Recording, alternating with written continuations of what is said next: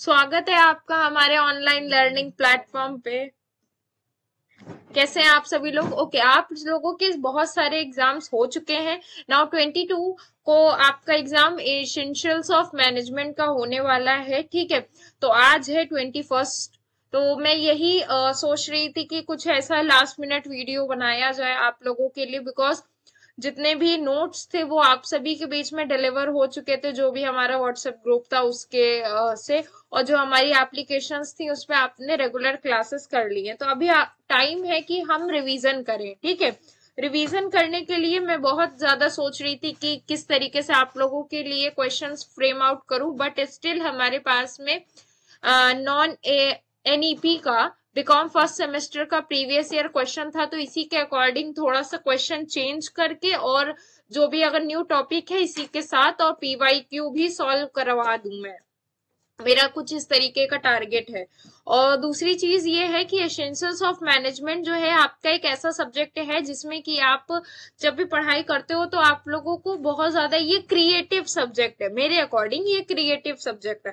तो जब आप इसके बारे में लिख करके आओगे तो क्योंकि इसका आंसर बहुत क्रिएटिव है, इसके क्वेश्चंस भी बहुत क्रिएटिव बन करके आते हैं। एग्जामिनर्स मच मोर इंटेलिजेंट है, बहुत ज्यादा वो चीजों को बना करके रखते हैं और आपसे क्वेश्चंस कराने के लिए पूछते हैं। ठीक है, तो जैसे कि इन्होंने यहाँ पे क्वेश्चंस लिख रखे।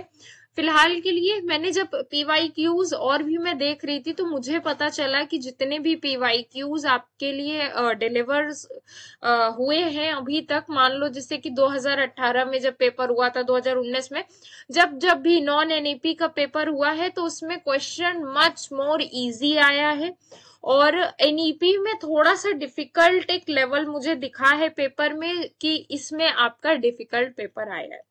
तो सॉल्व करते हैं। फिलहाल के लिए अगर आप चैनल पे नए हो तो इसको सब्सक्राइब कर लो, क्योंकि अब इसके बाद में जब आपका सेकंड सेमेस्टर होगा तो भी आपको यही सही ही पढ़ाई करनी होगी, तो इसीलिए इसको सब्सक्राइब कर लो। हमारा एक न्यू चैनल और भी है, उसको आप लोग विजिट कर लेना, लखनऊ गुरुकुल के नाम से है, वहां पे आप लोगों को और भी लेक्चर्स मिल जाएंगे।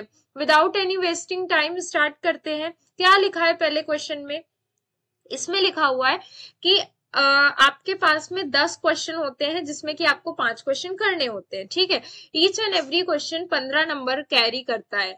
तो यहाँ पे जैसे कि फर्स्ट क्वेश्चन लिखा हुआ है, discuss the nature and significance management in a present era. अभी आपको ये क्वेश्चन यूनिट 1 से मिल रहा है, चैप्टर 1 से मिल रहा है, और आपसे पूछ रहा है कि मैनेजमेंट का प्रेजेंट एरा में क्या क्या महत्व है और इसके फीचर्स लिखिए। इतना इजी क्वेश्चन आया है कि अभी आप लोग सोचोगे कि ओके ये क्वेश्चन तो इजी, लेकिन जब कोई क्वेश्चन बहुत ज्यादा इजी होता है तो आपसे एक्सपेक्टेशंस बढ़ जाती हैं कि आप जब इसका आंसर लिखिएगा तो आपको आंसर लिखते वक्त किस तरीके से फ्रेम आउट करना है। जैसे कि ऑन एन एवरेज जब भी कोई दूसरा स्टूडेंट अगर आप पेपर लिखेगा तो वो किस तरीके से लिखेगा, एकदम लाइन वाइज लिख देगा और फिर उसके बाद में उसको एक्सप्लेन कर देगा। इस तरीके से आपको एवरेज मार्किंग ही मिलेगी। आपको क्या करना है, सबसे पहले इंट्रोडक्शन डालना है कि किस तरीके से, जैसे कि मान लो मैंने बोला कि ह्यूमन रिसोर्स जो है वो आपका 1860 से दौर से चला आ रहा है। अब इसमें आपने क्या बताया, 19वीं शताब्दी से जो है मैनेजमेंट चला आ रहा है। सबसे पहले मैनेजमेंट की जरूरत जो पड़ी, द आर्ट ऑफ वॉर एक बुक लिखी गई थी जो कि चाइनीज बुक थी, और उसमें आर्ट ऑफ वॉर में क्या था, जितनी भी टेक्निक्स यूज करी गई थी वो किस लिए थी, मैनेजमेंट के पर्पस के पॉइंट ऑफ व्यू के हिसाब से टेक्निक्स यूज करी गई थी। फर्स्ट मैनेजमेंट भी वहीं से इस्तेमाल हुआ था। अभी आपने क्या ये इंट्रोडक्शन पार्ट में लिख दिया। इंट्रोडक्शन पार्ट के अलावा जब आप नीचे आओगे तब आपने क्या लिखा कि हेनरी फियोल के हिसाब से जो प्रबंध होता है या फिर जो मैनेजमेंट होता है उसमें लोगों से काम कराया जाना और लोगों को इस तरीके से निर्धारित करना कि वो अपना काम ठीक से कर पाए, जिससे व्यक्तिगत मतलब personal and organisational goal fulfil हो पाए। यहाँ पे ये चीजें मैंने बोल दी। अब ये चीजें बोलने के बाद में अब मुझे यहाँ पे ये चीज ध्यान देनी है कि मेरे पास में क्या इंट्रोडक्शन प्रिपेयर हो गया, परिभाषा प्रिपेयर हो गई। अब इसके बाद में मुझे क्या लिखना है, एक आदर्श परिभाषा लिखनी है। आदर्श परिभाषा मतलब आइडियल डेफिनेशन लिखनी है। ये आइडियल डेफिनेशन किसी भी ऑथर की नहीं होती है, ये मेरे पॉइंट ऑफ व्यू के हिसाब से होती है, या फिर बहुत सारे ऑथर्स की डेफिनेशन को जब मैं एक सम अप करती हूँ और उसमें सारी चीजें इंक्लूड करती हूँ तो वो एक आइडियल डेफिनेशन बन जाती है। आइडियल डेफिनेशन के बाद में आपको एक कॉलम बनेगा features of management. Now features of management या फिर नेचर ऑफ मैनेजमेंट आप जब डालोगे तब आपने लिखना है कि management art and science both, ठीक, फर्स्ट यूनिवर्सल प्रोसेस है, डायनेमिक प्रोसेस है, और मैनेजमेंट एप्लीकेबल ऑल, ठीक है, फिर management top level, medium and lower level, हर एक तरीके से इस्तेमाल होता है, without any management can not survive. इस तरीके से आपने इसके फीचर्स लिख दिए। अब आपको 5 फीचर्स भी याद थे तो आपने 5 फीचर्स लिखे, ठीक है, फिर उसके बाद में उसको बढ़ा करके आगे लिख दिया, और फिर उसी के बाद में आपने इंपॉर्टेंस या सिग्निफिकेंस दिखा दिए। कैसे? अभी आपको क्या, आर्मी में भी मैनेजमेंट यूज हो रहा, कॉर्पोरेट में भी, अकाउंटिंग फाइनेंस में, बिजनेस में, ऐसी कौन सी जगह नहीं है जहां पे मैनेजमेंट इस्तेमाल नहीं हो रहा है। या फिर आप अब इसमें इस तरीके से भी लिख सकते हो कि ये गवर्नमेंट ऑर्गेनाइजेशन में भी और मैनेजमेंट इस्तेमाल हो रहा है, और प्राइवेट ऑर्गेनाइजेशन में भी मैनेजमेंट इस्तेमाल हो रहा है। तो यहाँ पे जो मैनेजमेंट इस्तेमाल हो रहा है, इस तरीके से आपने एप्लीकेबिलिटी अलग अलग तरीके से दिखाई। इसके अलावा आप, जो मैं हमेशा बताती हूँ, आप चार्ट का इस्तेमाल कर सकते हो। लाइक जैसे कि मैं चार्ट के बारे में बताती हूँ, वेट अ मिनट। लाइक जैसे कि अगर मान लो मैंने बोला,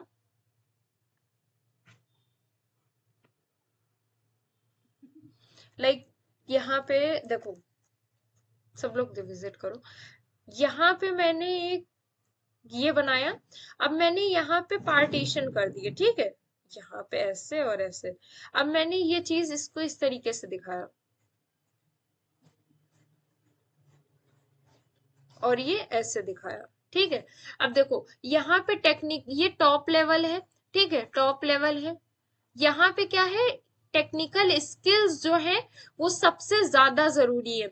मीडियम लेवल में टेक्निकल स्किल्स जो है आपकी ज्यादा होनी चाहिए, लेकिन इतनी ज्यादा नहीं कि आपको बहुत सारी चीजें मालूम होनी चाहिए। इनका जो स्ट्रेटेजी मेकिंग का जो स्कोप होता है वो इतना ज्यादा नहीं होता है। इनका स्ट्रेटेजी का जो स्कोप होता है इतना ज्यादा नहीं होता है, बिकॉज जो इनको रूल्स मिलते हैं वो अपर अथॉरिटी से मिलते हैं, और इनको जस्ट क्या होता है, इम्प्लीमेंट करना होता है। और इसके अलावा ये क्या करते हैं, अपना ऑर्डर पास करते हैं और ये लोअर लेवल पे जाकर के स्विच कर देते हैं। तो यहाँ पे भी टेक्निकल स्किल का बहुत ज्यादा जरूरत नहीं है, लेकिन अगर देखो तो यहाँ पे इम्प्लीमेंटेशन स्किल्स बहुत ज्यादा इनकी नजर आती हुई दिख रही है। तो आपने ये चार्ट दिखाया और आपने इसका स्पष्टीकरण दे दिया, तो आपको एज कंपेयर टू बाकी के स्टूडेंट जिसमें उनको नंबर मिल सकते थे, उससे आपको ज्यादा ही मिलेंगे। या फिर आपने इस तरीके से इसको दिखाया कि आपने यहाँ पे इसका सिग्निफिकेंस ऐसे कुछ दिखाया, यहाँ पे इस तरीके का, जिसको हम ट्राइंगल बोल रहे हैं, लोअर लेवल, मीडियम लेवल या टॉप लेवल, यहाँ पे सब जगह इस्तेमाल करा जाता है। दूसरी चीज है, एक इस तरीके से दिखाया, चाहे वो इंडस्ट्री कौन सी हो, एडमिनिस्ट्रेशन हो,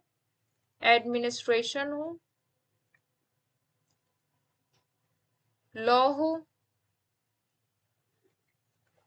ठीक है, अकाउंट्स हो, फाइनेंस या इन्वेस्टमेंट हो, हॉस्पिटल हो,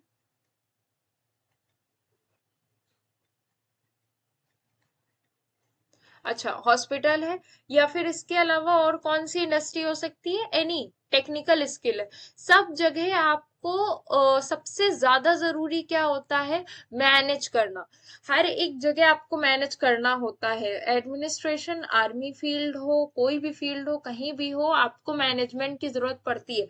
तो इसका मतलब क्या कि क्या मैनेजर की हमेशा रिक्वायरमेंट होगी? हाँ, मैनेजर की हमेशा रिक्वायरमेंट होगी, ठीक है, मैनेजर की हमेशा रिक्वायरमेंट होगी।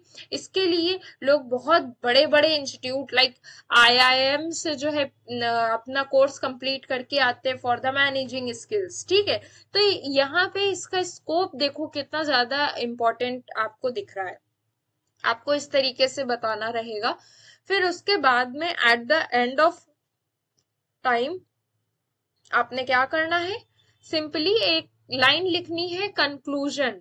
ठीक है, कंक्लूजन। अब ये कंक्लूजन आपको लिखना है कितने लाइन में, 5 से 6 लाइन में कंक्लूजन लिखना है। फॉर एग्जाम्पल ऐसी सारी चीजों के बारे में मैंने बोला कि 1860 में अगर हम देखें तो हमारे पास में एडमिनिस्ट्रेटिव जो मैनेजमेंट था उसकी थ्योरीज थी, लेकिन उसी के बाद में हमारे पास में साइंटिफिक मैनेजमेंट भी आया। साइंटिफिक मैनेजमेंट के बाद में हमने क्या आगे और भी रुख मोड़ा, जब हमने एल्टन मेयो की जो है अलग अलग थ्योरीज से रूबरू हुए हम, तो बहुत सारी ऐसी चीजें थी जो कि हमें बाद में मालूम चली।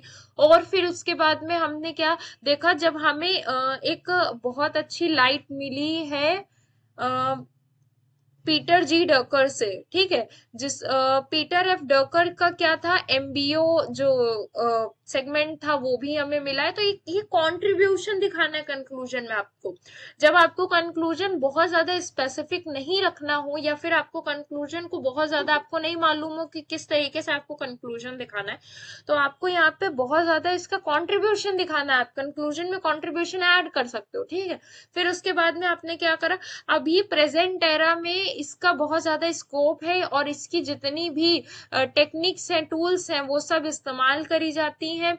और जो मैनेजमेंट होता है वो हमेशा ये ध्यान रखता है कि जो स्ट्रेटेजी अपनाई जा रही है वो इफेक्टिव है या नहीं है, इसके लिए वो क्या प्रिडिक्शन करते हैं। और इसी के लिए सबसे ज्यादा जरूरी क्या है, मैनेजमेंट की इफेक्टिव स्किल्स आवश्यक होती है।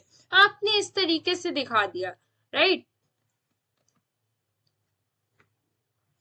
ये बहुत सारी बुक्स हैं जिसका की कंट्रीब्यूशन आपने कंक्लूजन में दिखा सकते हो। ठीक है, तो ये आपका कम से कम 6 से 7 पेजेस का आंसर आने वाला है। फिर compare the theory of management given by Taylor and fuel.